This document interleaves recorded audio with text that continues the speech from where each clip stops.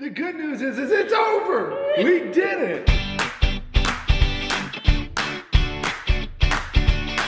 Hey guys, Lexi here, and of course I'm with my main man Hunter, and we have just finished a 21-day cleanse. I don't want to say cleanse, more like a reset. It was a cleanse. Hunter struggled through the whole thing. Don't ever do this. Never. Okay, so what did this cleanse? First, let's start off. The cleanse was you didn't do any caffeine, no alcohol, no gluten, no dairy, very little like meat, so like no red meat, only like chicken, turkey, that kind of stuff, a lot of veggies, and we only got like 1 meal a day, and the other 2 were like these smoothies packed with vitamins and minerals. The only drinks fiber. was like water and water with lemon. And herbal tea. Chamomile tea. Yeah. So we did that for 21 days. We just felt like we needed a reset. We went between the pandemic last year and then of course the holidays. I just needed a reset. I was gonna do it and then Hunter. I was excited to do it, to be honest with you. I was like, okay, I cleanse, let's just see. Plus I did want to, because I always am like, oh, I'm not addicted to coffee, yada yada. Like I can stop whenever I want. And so I just wanted to prove that to myself. So I did like the mental challenge. The first 6 days of no caffeine. I'm not sure if it was no caffeine or what, but the first 6 days and cutting out sugar, of course. I was like really in a bad state. I've had no energy at all, but the first 6 days I was like worthless. I just haven't felt good. But I did want to just do it for the accomplishment, to follow through and to see, because I thought that it was like, oh, my aura was going to be shining. I was going to have this like great clean energy. You do. Look how nice your skin looks. Look how white your eyes are. My skin feels horrible. I don't feel good. I don't feel good. I don't know why. Maybe it's just not for me. But the good news is it's over. We did it. And now we get to go have some coffee. Yes. But I did not feel good at all. Every night he would ask me if he could have a glass of wine. I was like, let's have a glass of wine. Today, it makes me feel better. We get to have our first cup of coffee and enjoy real food again. Well, not real food, but like, because we're eating real food, but get to enjoy more than 1 meal a day. Yes. So I'm excited for that. And of course we're headed to Coffee Movement. I also told Hunter when to get off the cleanse, because I've done this cleanse before, but once you get off this cleanse, your taste buds and everything tastes differently, but in a really great way. So you taste things just like, it's like deeper, like more rich. So I will say this, the food thing was easy. Like that wasn't hard. It's just, I really miss my coffee and my wine. Okay. Well, I just thought I'd take you guys along with me as Hunter embarks on his first cup of coffee. My first sip and your first sip. And my first We're gonna sip. share our first sip. Yeah. After the cleanse. I just keep going back and forth like, okay, I cut out dairy. Do I introduce it back into my diet now? Or do I just like I want to keep the dairy out. Like I want to keep. But I love my ice and lattes. Gluten. Oh, well I don't do that stuff, so. I like the no dairy, the no gluten. I actually like that. Paleo has been the best I've ever felt when I ate paleo. We eat paleo 70 to 80% of the time. Well anyway, I'm just saying, that's what. But like an iced latte is an iced latte. I know you guys feel me on that. So I just like, it's a real inner debate. I don't know what to do. Get what you like, get what you love. We've done the cleanse, you've earned it. You've earned it! Okay, I'm gonna debate it on our walk there. We're gonna take the fox, wherever she is. She's probably sunbathing somewhere over there. So yeah, all right, we'll see you guys at the movement. I think I'm gonna do an iced latte. As the day goes on, I'm just like, I'm wondering if I order my same order or if I need to get less. well, why don't you start off with like 1 and see how it goes? Because your tolerance is probably really low for the caffeine now. What if it's not? I'll get 1 espresso. Just do it, see what happens. 1 espresso and 1 coffee. Maybe he'll fly to the moon.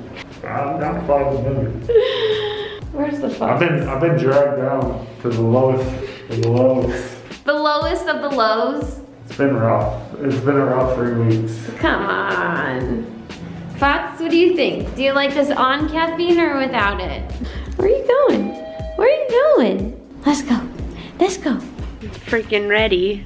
Say goodbye to sleep. Sleep used to be really fun. Look how good. Elevator etiquette. Good girl. This is riveting content, guys. Lexi. Lexi. I know I'm gonna get 1,000 questions about her backpack. Her backpack is to help her walk in the city because she still gets scared, so it just kind of helps her. Got her treat that's all wet in my hand. Just put it in your pocket.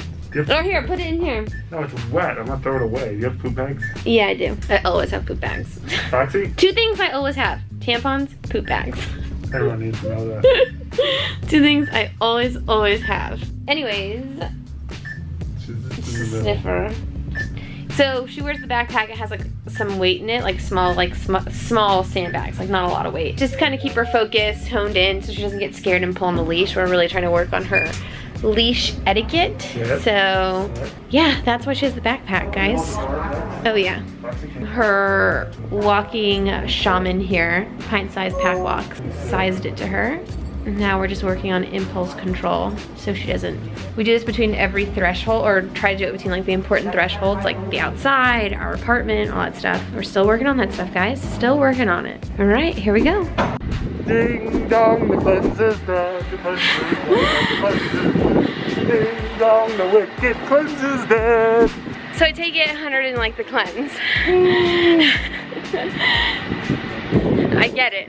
I get it. It's like this part of the road that was under construction when we walked on Coffee Movement, and it's like the side that we love and has good sun and a good view. They finished it so we could get to the side, and that song just came to me. So cool. Every time we pass the cable cars, they always ring the bell for Hunter. It's like the coolest thing. They're the homies. The homies. I think they're starting. Your dog's been training you? Yes! Yes, I'm not winning. Y'all have a good day. Hey, I gotta take pictures of you that day down there. Yeah, okay, so one day Hunter, we were walking Foxy and she didn't have her backpack on, so she was acting a fool. Just pulling and trying to smell everything, and Hunter was trying to do figure eights with her, but it just like, she was not calming down, and that guy saw him in the car. He was driving and saw Hunter doing that, and he was like, oh, is your dog still training you? Hunter was like, yep, and I'm not winning. Anyways, so what was I saying? Hunter hated the cleanse. The wicked cleanse is dead. I don't use the word hate. I am just glad that it's over. The wicked cleanse is over. But I always get asked, why do we go to specialty coffee shops and why we're so specific about which coffee shops we go to. And I'm just gonna go into it a little bit because I think it just needs a reminder, especially right now in the middle of a pandemic. And I wanna get it out before we come across the next group of people we're walking by. But it's important that we support a local coffee shop, a mom and pop. You know, your cup of coffee goes it goes a lot further. Specialty coffee shops support specialty coffee. Specialty coffee is really into the idea of the coffee that they get is ethically sourced. I know Pineapple Labs coffee is ethically sourced. We make sure that there's no child labor involved, they're good to the environment, that everyone is being treated equally, and you pay a little bit more. Sorry, hold on.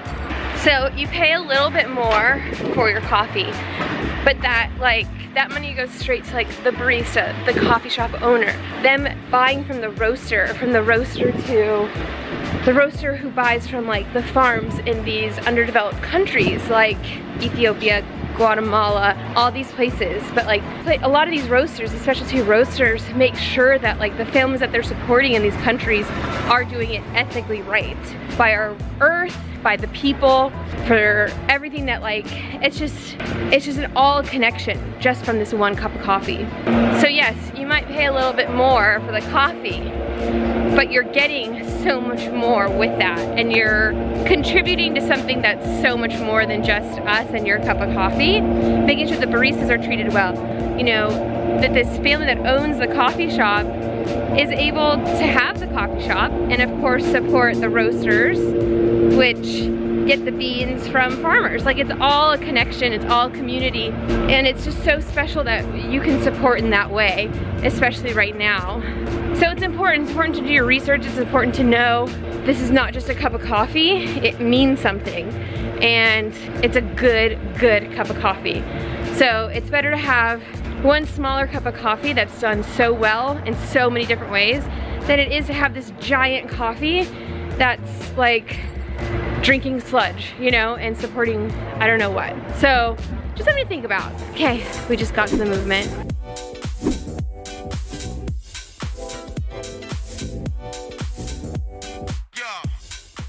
Hey friends, did y'all miss us? What's up, what's up? We're here at the coffee movement. So yeah, we went on a 3-week cleanse. Yeah. Here we go, Hunter's first. What is it?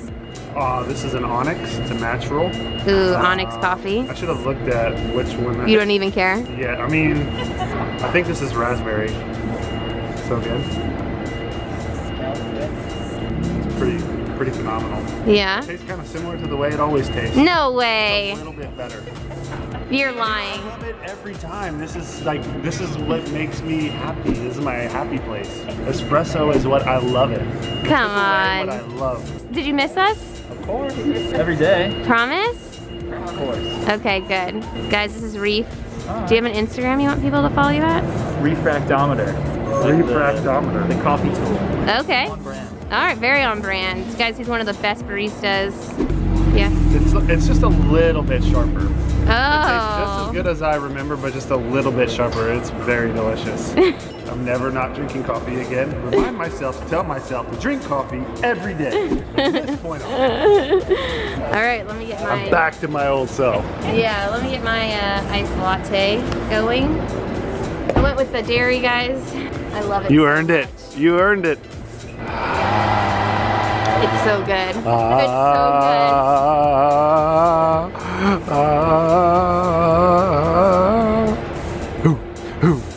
Who I have no lit words, the but I caffeine just back? want to drink it. Who lit the caffeine back? There's the dog. I definitely like taste more of the coffee. Before I was just drinking like, it just felt like I was drinking the milk. But now I definitely taste more of like the coffee notes, which makes it an even better latte. Because it's like that perfect combo of like the milk and the coffee, espresso. There you have it. So delicious. So delicious. Do you want to wrap it? Yeah, we can wrap it. But this is our friend Linda, everyone. Oh, we're getting blasted by the sun looking at us. Yeah. My goodness. Yeah. Oh, she's a beautiful dog named Hodge, who she sometimes brings, and he also loves coffee. I actually saw him firsthand drink her cappuccino. She held it there, and he jumped up and just started drinking it. So he loves cappuccino. Fox is not allowed coffee. She's already high energy, so. I'm gonna calm her down. All right, guys, there you have it. Our first coffee in the past 3 weeks, and it's just as delicious, if not more than it was before, at least for me. What do you think? It was good, so good. Of coffee. We're back to the movement and excited to be here. So until next time, you guys, I'll see you in the chat. Bye.